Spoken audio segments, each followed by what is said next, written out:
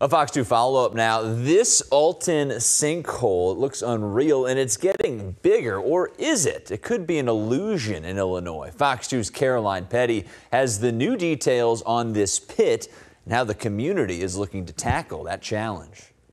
So many questions remain unanswered around how the mysterious sinkhole formed at Gordon Moore Park at the end of June. Alton Mayor David Goines was preparing for the weekly City Hall meeting when we went to his office on Monday.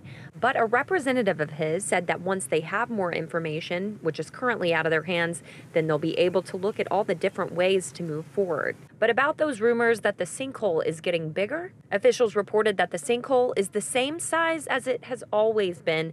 The debris from the original collapse is just continuing to settle underneath. Illinois Congresswoman Nikki Budzinski told Fox 2 in a statement, "I've been working with colleagues on both sides of the aisle to see what we can do from a federal perspective to identify risks in our communities and address them.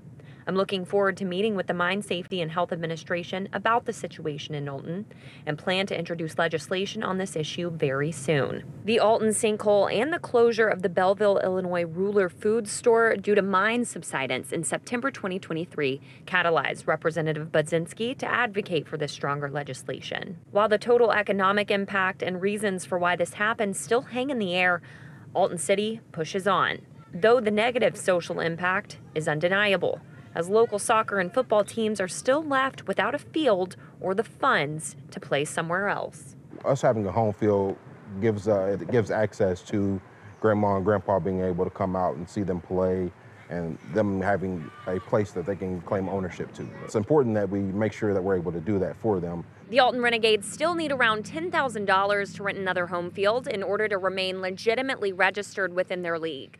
Money that Coach Davis says is still way out of the team's reach. We do have links to their GoFundMe. If you do wish to support these young athletes, just visit fox2now.com and search for this story. Reporting from Alton, Caroline Petty, Fox 2 News.